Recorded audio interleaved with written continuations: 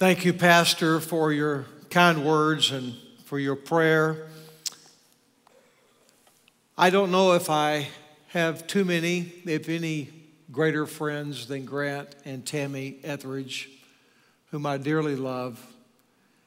And I just want you to know it's an extreme honor for me to be standing in this pulpit tonight. And I love you both dearly.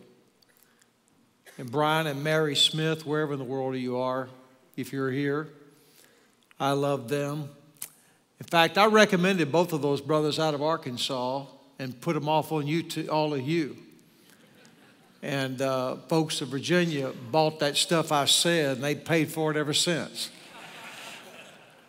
But I love those brothers in the Lord, and what a joy it is for me to be here. Thank you, Brian, for the privilege to come to this state convention. This is an extremely unique state convention. If you don't believe that, follow me. You should praise God for your leader, who I thought gave a tremendous report tonight, and to God's glory, we give him praise tonight.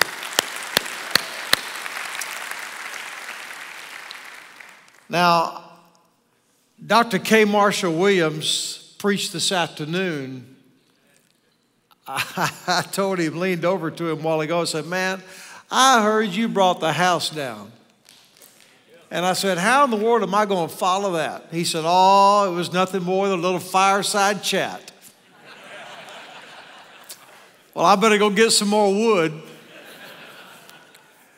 And that's why the Lord has sent me here tonight. Let me ask you this question. What is the number one need in the churches of Virginia? Is it revitalization? Is it becoming a sending church to plant churches throughout America and the world? Is it spiritual revival? Is it to update your music and contemporize the way you do ministry? Is the number one need to prioritize evangelism? Reach your city? What is the number one need in the churches of Virginia? I mean, you have a daunting task. 11 million people in Virginia and Metro D.C. 70% of them, to our knowledge, do not know the Lord. That's 7.5 million that missiologists would tell you exist. And the task becomes even more daunting in America with 322 million Americans, and 3 out of 4 do not know the Lord. And 7.28 billion people in the world. And we know that 3 billion are completely unengaged and completely unreached, and another billion plus who are just nominally perhaps out there. And some would tell you that perhaps there's a little over 1 billion, according to some missiologists, that would know the Lord the way we talk about knowing the Lord in the Word of God with a personal relationship with Christ. So your task is daunting. So what is the number one need in the churches of Virginia? All over this state and all over the country, we have churches that are drifting away from the mission of God.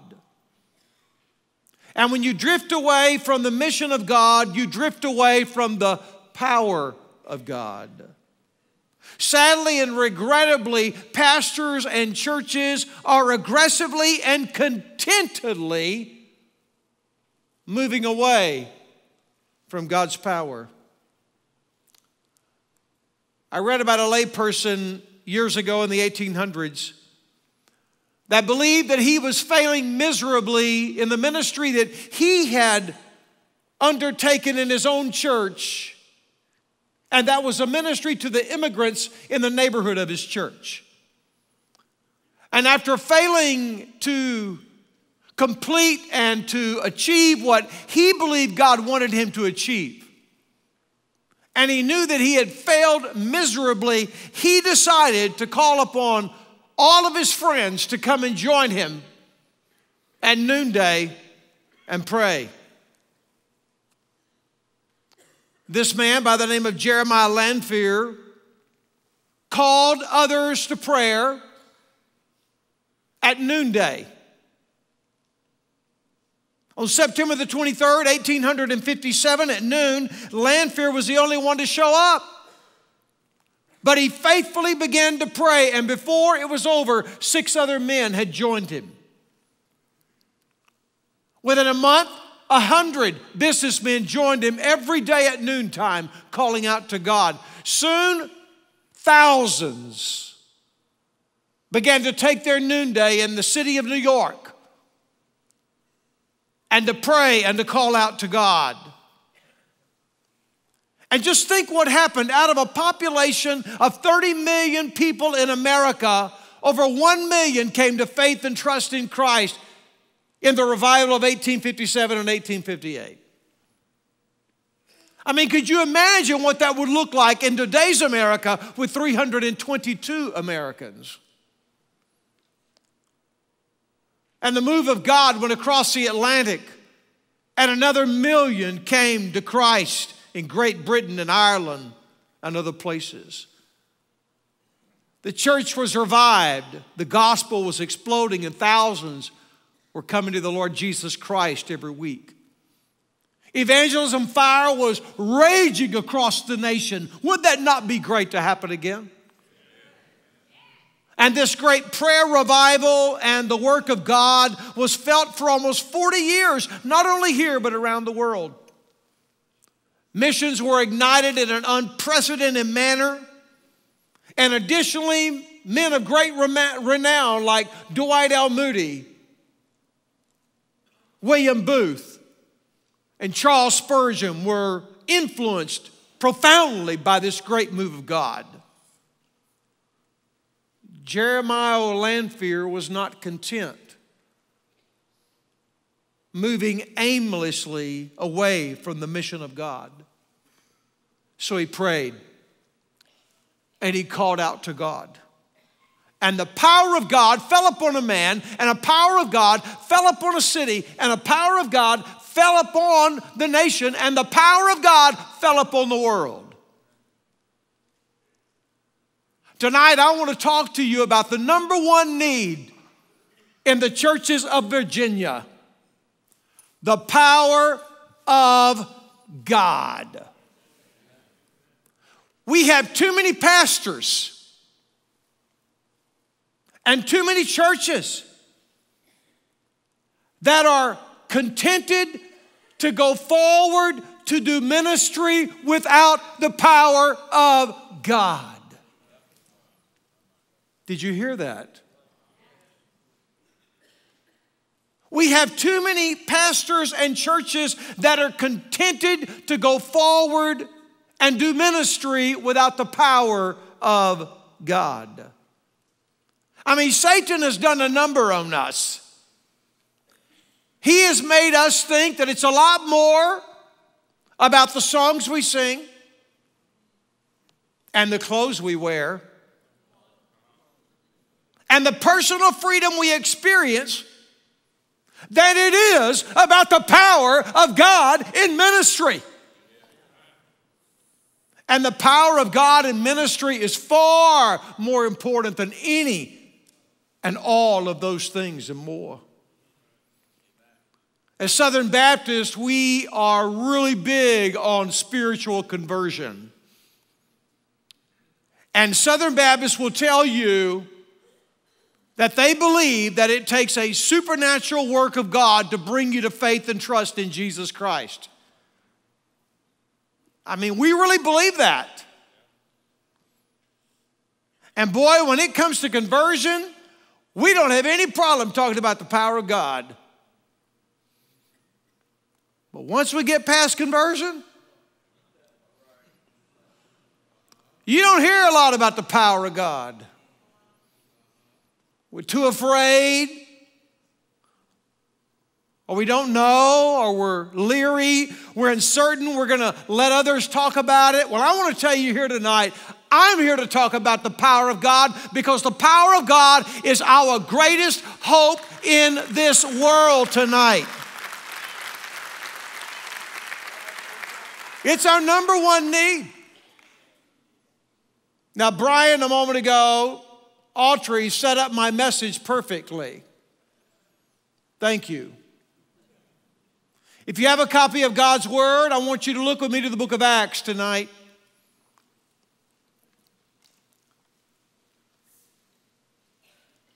And I hope that you will read along with me in a few passages that I'm going to bring our attention to. I want to tell you tonight, every one of these passages, you have probably preached on at least 2 or 3 out of the 4.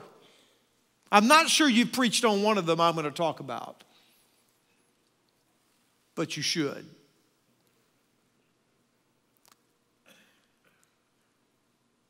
One of them you could memorize, or you memorized and you could say. We'd all get it messed up in the translations we memorized it by, but we could pretty well stumble through it. And I want to begin where he left off tonight.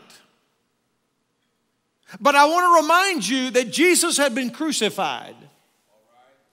He had been buried for 3 days in a tomb, and on the 3rd day, he was raised from the dead. That began a 40-day journey throughout the land, talking to them about the kingdom of God.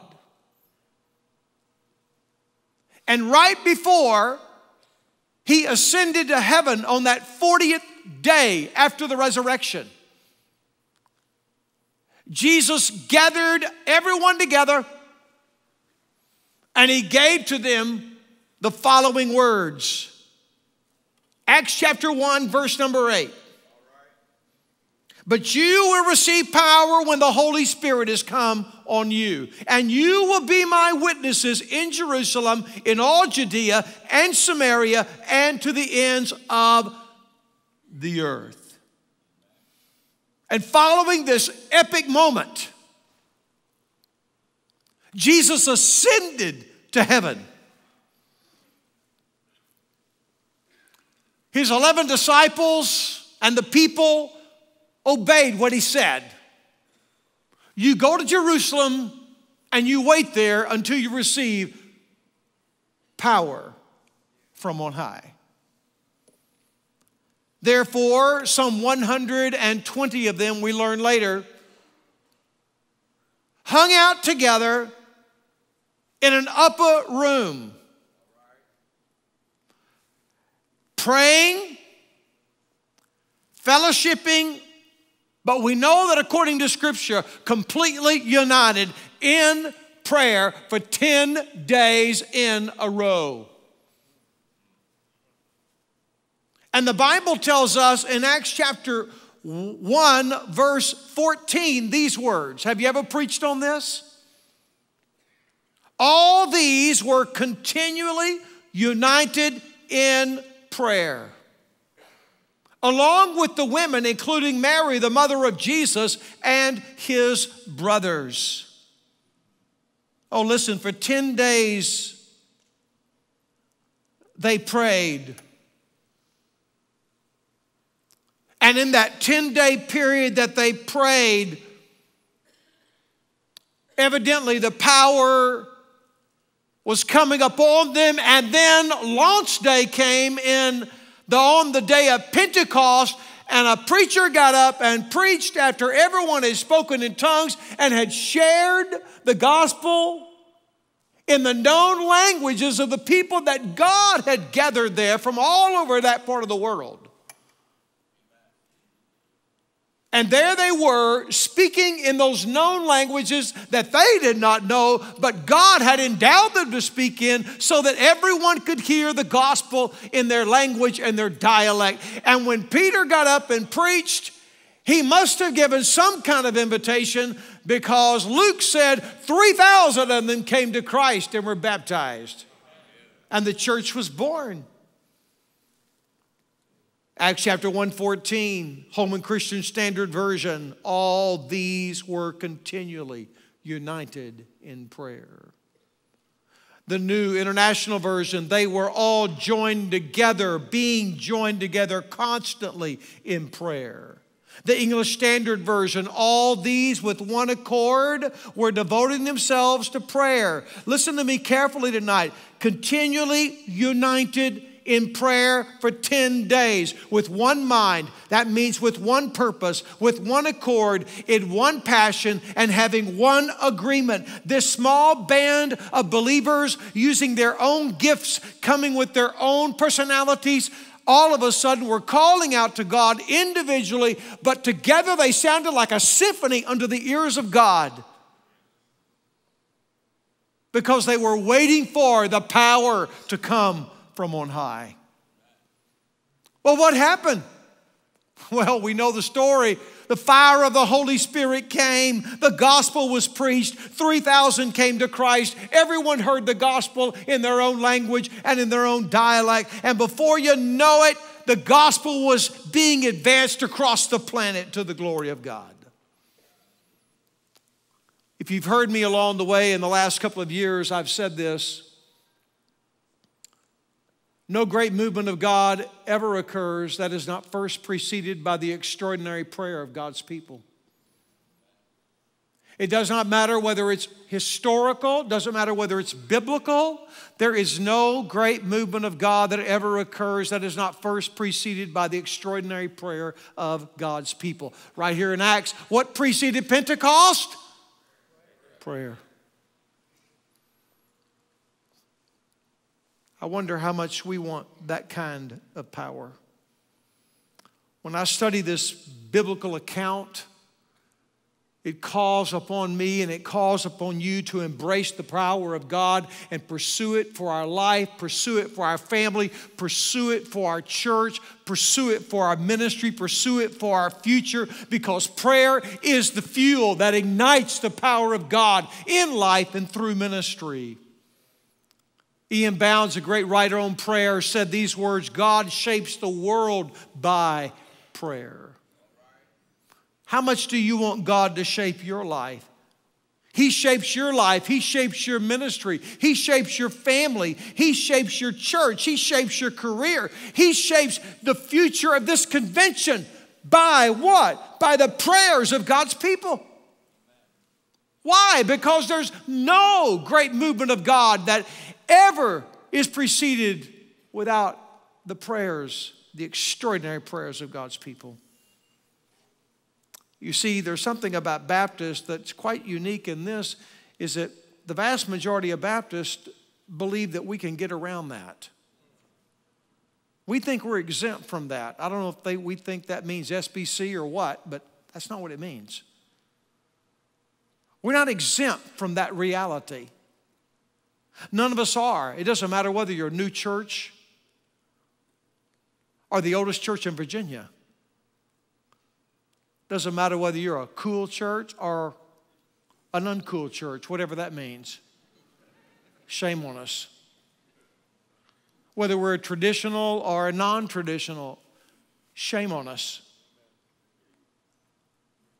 I want to say to us tonight, none of that really matters. What matters is one thing: is God on your church? Or are you settling for what Satan will give you and keep you content and proud? Which one? It was in the First Great Awakening.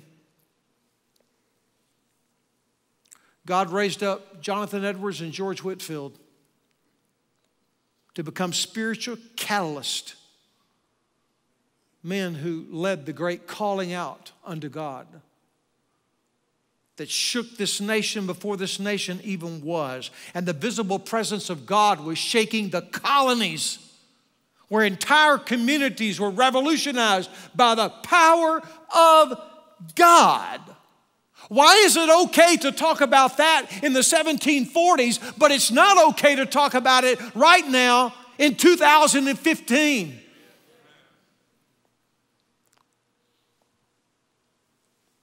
I heard scholar J. Edwin Orr say that in the Second Great Awakening, that was from 1792 to 1800, that the moving of God was so great upon the collegiate campuses that 1/3 of the student body at Yale University came to Christ. J. Edwin Orr went on to write and to state, out of the Second Great Awakening came the whole modern missionary movement and its societies. Out of it became the abolition of slavery, popular education, Bible societies, Sunday schools, and many social benefits accompanying this evangelistic drive. I want to tell you something tonight. It all came because of the power of God. Don't ever forget what I'm about to tell you tonight. Take it to your church and tell them this Sunday morning, because some of them are dying out there and they need to know this. Some of them are about to walk out of a marriage and they don't need to. Some of them are about to go into surgery and they need to know that there's a God who can do something. Don't ever forget this. God can do more in a moment than you can ever do in a lifetime. And why in the world don't we practice ministry and live ministry and operate ministry like we believe that with our whole being? Virginia Baptist, I plead with you in Jesus' name tonight, refuse to go forward doing wonderful things without the power of God. Refuse to go forward without the power of God. Since the power of God is our number one need in this state, in the states of this country, what is imperative for us to do and to operate in our life and in our ministry? What do we need? I'll tell you what we need. First of all, we need an unprecedented move of God like we have never seen before. An unprecedented move of God like we have never seen before. I mean, we're in a pretty grand church tonight. I mean, God's hand's on this church. God's moving in this church. Bless His name. But wouldn't it be amazing that there was a move of God that could take this church and ascend this church 3 times what it is today, 5 times what it is today? You say, well, that's not possible. Depends on how big your God is. Because He can do more in a moment than you can ever do in a lifetime. I want to challenge you tonight to understand that the number one need in America is a spiritual awakening, and it will not come without the power of God upon the land. And I want to challenge you tonight to pray for the third great awakening in the United States. Some of you have put your whole future on who gets in the White House. I want to tell you tonight, I'm all for being involved. I'm all for leading. I'm all for doing everything it takes. I'm not minimizing that one moment. But it's a lot more important for the church house to have God in it to the future of our nation than it is who happens to be in the White House.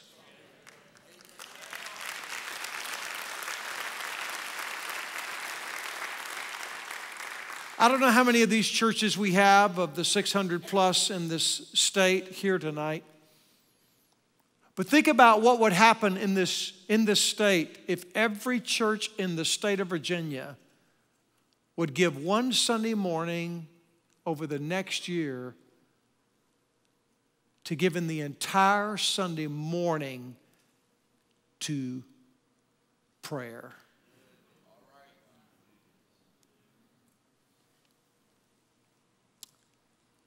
Think about that. What could God do?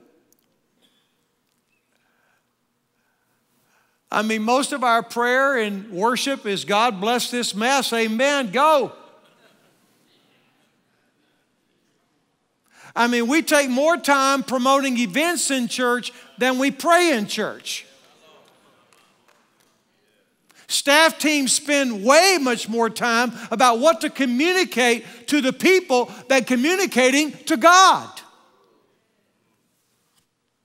Jim Cymbala says, and he says it well, so many of you want prayer back in the public schools. He said, I would just like to see prayer back in the local church.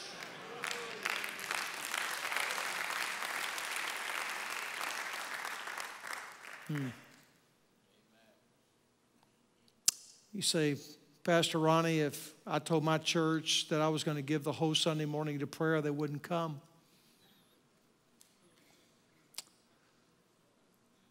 Don't tell them.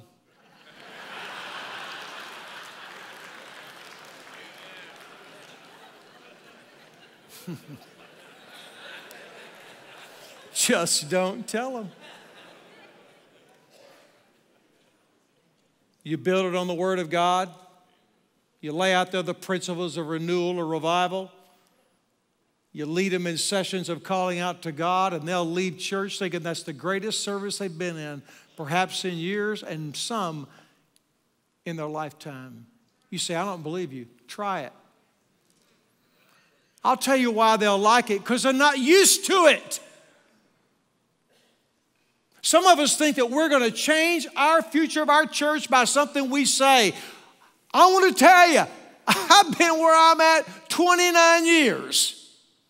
There used to be a bunch of preachers hanging around a table, and they'd always say to me, they'd come up, Grant, Brian, and some other brothers, they'd come up there and say, we'd say, oh, Ronnie, they won't be long. You'll be out of here, and we'll all be here alone. Let me tell you something. I've been there 29 years. They're all gone or dead, and I'm still there.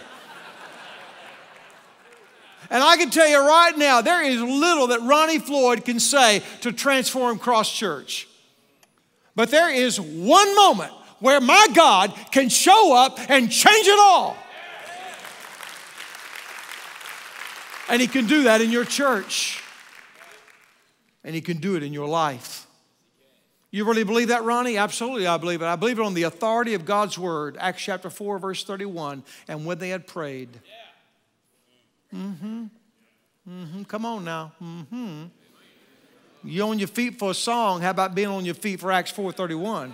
And when they had prayed, the place where they had gathered together was shaken. And they were all filled with the Holy Spirit. And they spoke the word of God with boldness. Tell me what else there is about church than that. A shaking. You want a shaking? Where God shakes everything that is shakeable? That's kind of scary, isn't it? That beats death, though. That beats yawning during your own sermons.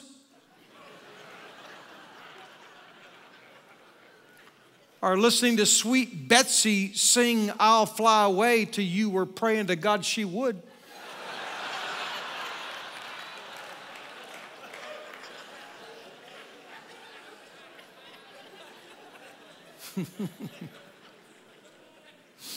Oh, listen to me, church.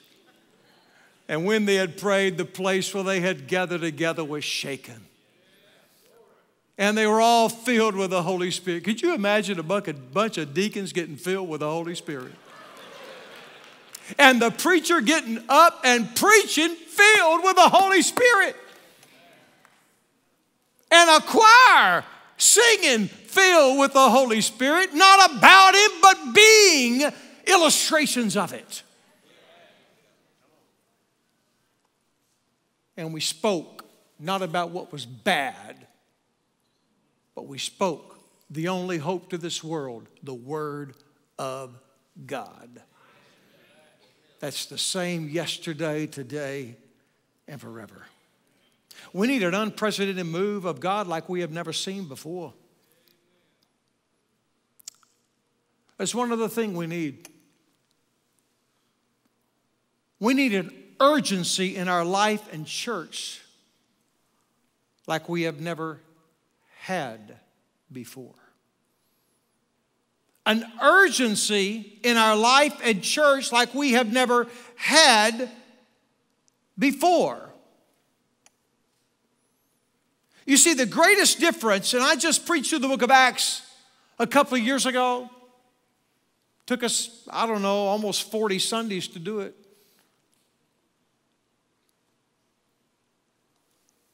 But you evaluate the book of Acts and you evaluate the church today and you say to me, Ronnie, what is the greatest difference between the church of Acts and the church today? I'll tell you what it is. The church today has little to no urgency. The church of the New Testament was lit on fire by urgency. I mean, listen to me tonight. How do we move to a prompt life in the church and through the church and in our life and through our life? I tell you, it would not happen without a deep belief in the need for urgency. I was thinking about this recently, so I wrote it down. I wonder why we don't have urgency. I've thought about this. I've evaluated this. Pastor Kay, I prayed about this. But I think there are 3 reasons why we don't have urgency like we need it. First of all, we have a theological problem. You said, now, wait a minute, Pastor Ronnie, a theological problem? Well, we got our theology more right today than ever before. Okay. There's only one problem, though. Pretty big problem to me, Pastor Brian. We don't believe in lostness anymore.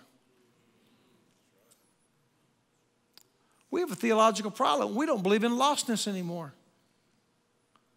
We believe if your hair gets gray enough, you go to heaven. Or if you got the right name tag, Methodist, Baptist, Lutheran, Bible boy, whatever it is, oh yeah, he's good, he's good. Good? There's none good. No, not one.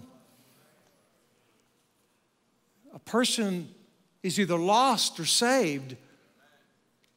And I'm telling you, we need to re-up on what we believe that it takes for someone to know the Lord. And we need to fall in love with the gospel again. And when we fall in love with the gospel again, not just write about it, not just use cute language about it, but deeply believe in it, that it results in people coming to Christ or not, hell or heaven.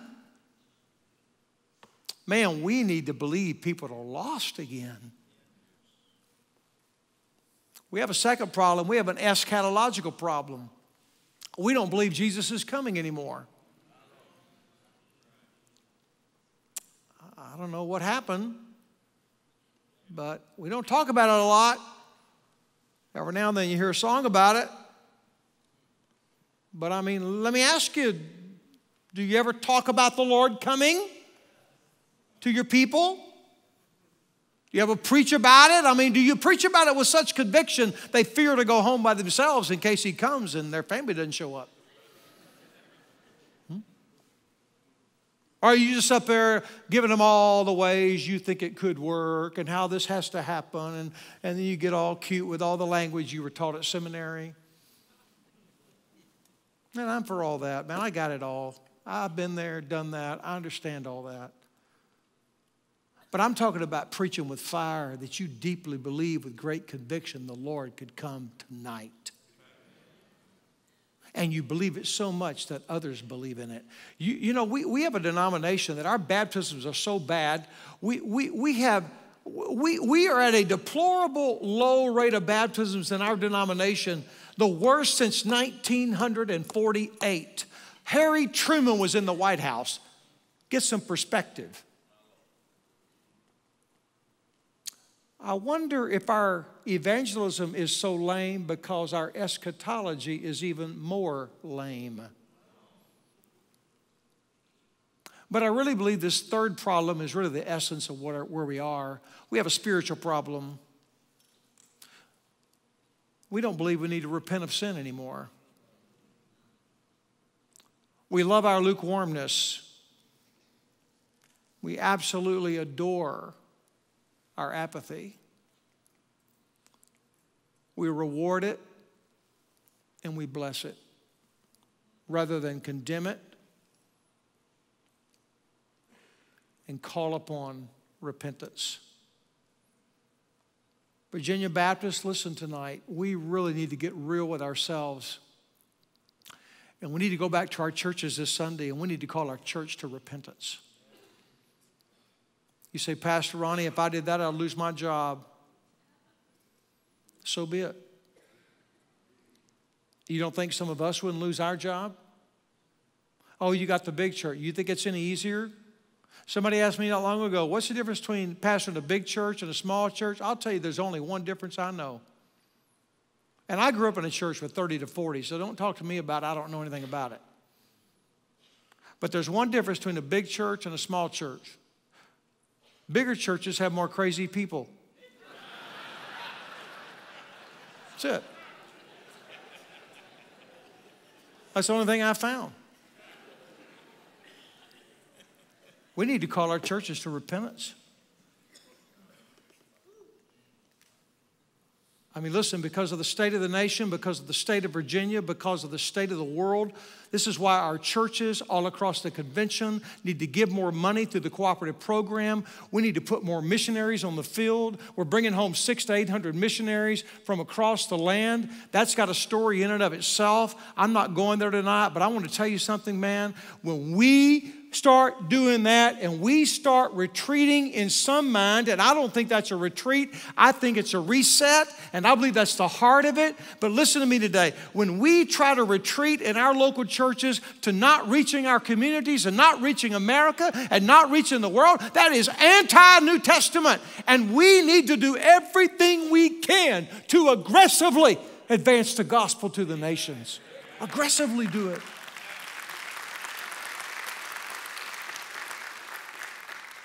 This is why all of us that are Southern Baptists, we really ought to go to the SBC this year, this next June, 14, 15 in St. Louis, Missouri. You say, I've never been, don't know what that's about.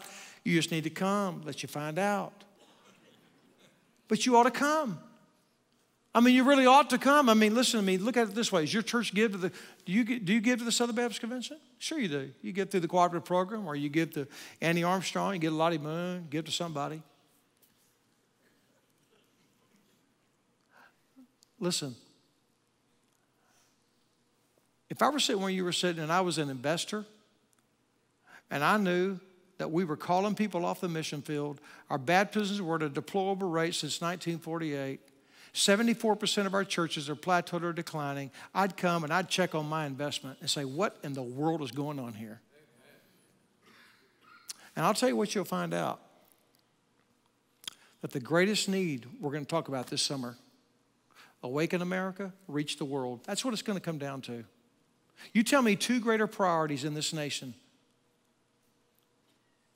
Just because of what 2016 is about to unfold for this nation, we need to come together in St. Louis and call out to God together. I want to challenge you tonight to understand we're in real serious moments and real serious times. I close with this story tonight. I could go on and on, but you're done.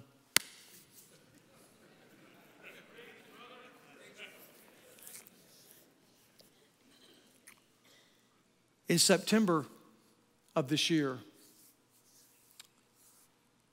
I went to Massachusetts and I went to Vermont. On a Monday afternoon, I spoke to the pastors in the greater Boston area who were gathered, and we dialogued together for 90 minutes, Q&A type format. 1/3 of our churches in the Northeast are in the greater Boston area. The vast majority of those are multilingual churches. And we dialogued together, and then that night, I went and spoke to a group of 200 Asian students at Harvard, and we met there in the law school.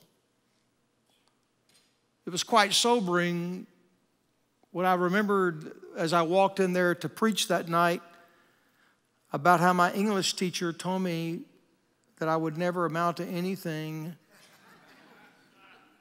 and that I would never graduate from college, so don't go.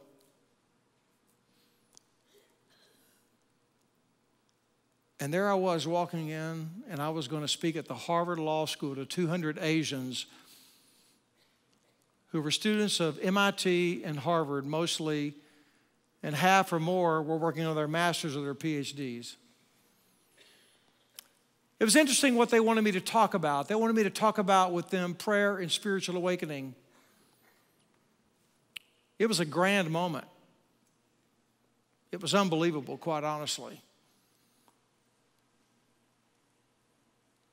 We went back to the hotel, and the next morning we got up early and we drove over to Vermont. And I went and spoke at a college for President Mark Ballard called the Northeastern Baptist College, located in the state of Vermont. Now, President Ballard told me that Vermont, about 2% of Vermont knows the Lord, according to the best of their knowledge. That's in America, by the way, if you don't know where it is.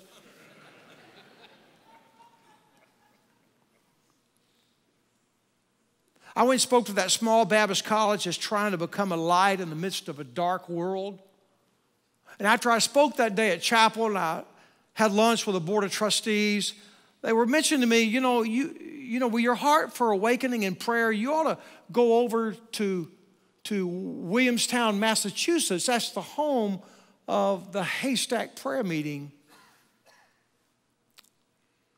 And so my wife and I and two of my staff members got in a car driven by a professor, the librarian at Northeastern College, and he took us over there and he taught us all about the Haystack prayer meeting all the way over. And I already knew a lot about it, but he really taught me even more. It was extremely sobering that day because of what the story really is. The year was, listen carefully, 1806. There were 5 college students, all men, at Williams College, Williamstown, Massachusetts. They were meeting for prayer and to study William Carey's book on the inquiry to reach the heathen of the world. And all of a sudden, a torrential rainstorm occurred. Thunder was raging and lightning was flaring all over the sky, and they became scared for their lives, and they looked for something to protect them, and they saw a haystack that had been stored, that if they could get under the haystack, they would be safe. Those 5 college boys ran and they got under that haystack, and they began to call out to God in prayer as they studied on how to reach the heathen of the world. But they were in the deep midst of prayer, and something happened that day.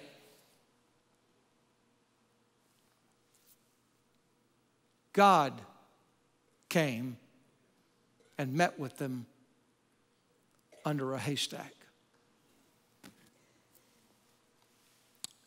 It was quite a moment, because there was such a burden that was placed upon those men that day to reach the world, that a couple of years later, a group was formed called the Brethren, and all they did was gather together to study about prayer and missions. 1810, 2 years later than that, When these men graduated from college, some of them really believed that God wanted them to go around the world, and they didn't have anybody to send them around the world. And all of a sudden, the American Board of Commissioners for Foreign Missions was created, which was the first official mission organization in the history of the United States.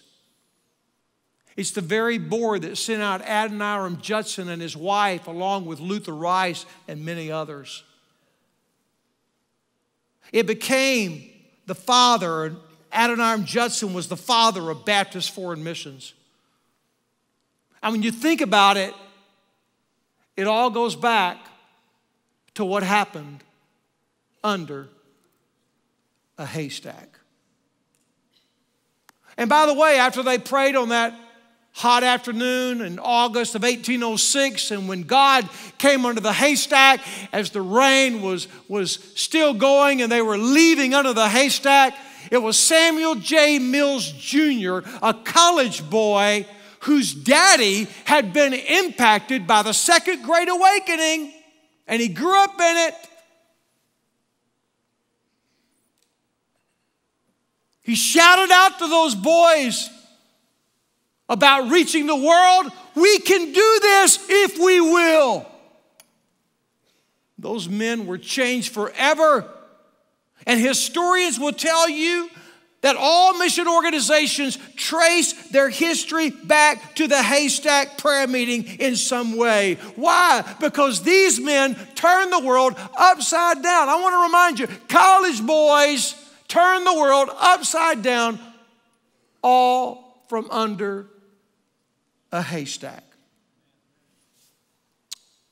We stood there that day, Grant and Tammy, and we looked at that monument. It was so sobering to me. At the very top of that monument, these words are written: "The field is the world." Underneath that, it says, "The birthplace of American foreign missions, 1806.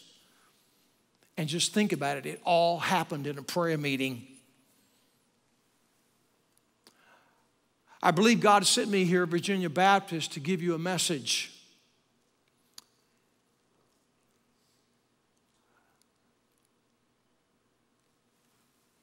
We need to get ourselves back under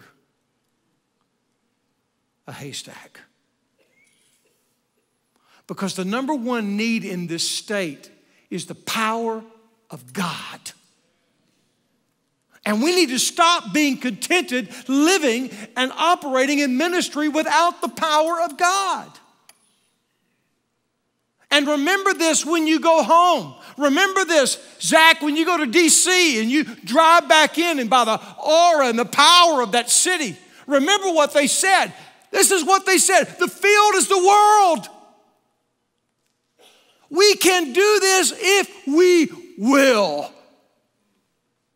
You take every dream that was on those screens that Pastor Brian shared with you. Listen to me today. The field is the world, and you can do this if you will. You take every dream you ever had in your heart, Grant, and any other pastor in this whole place tonight, or anybody that watches this on podcast or watches it later on. I'm just telling you, listen to me. You take every dream you have, and I'm telling you, God can do more in a moment than you can ever do in a lifetime, because the field is the world, and we, through God's power, can do this if we will. It's a matter of resolve and commitment and priority. I call you tonight back to believing in and living with and ministering with the power of God.